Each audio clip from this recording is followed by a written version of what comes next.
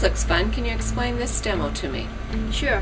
This demonstration provides both haptic and graphic representations of the solar system. As you can see, the planets rotate around the Sun, and there is a space shuttle of which the position and orientation is controlled by the tip position of the Omni device. So in this application, you can not only feel the surface of the Sun and the planets, or even the Cassini ring of the Saturn, you can also feel the gravity effects.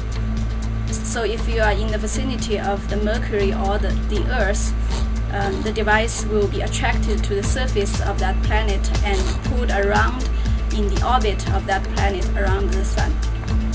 And what applications would this demo have? Any educational application in which the sense of touch will assist the students better in their learning process.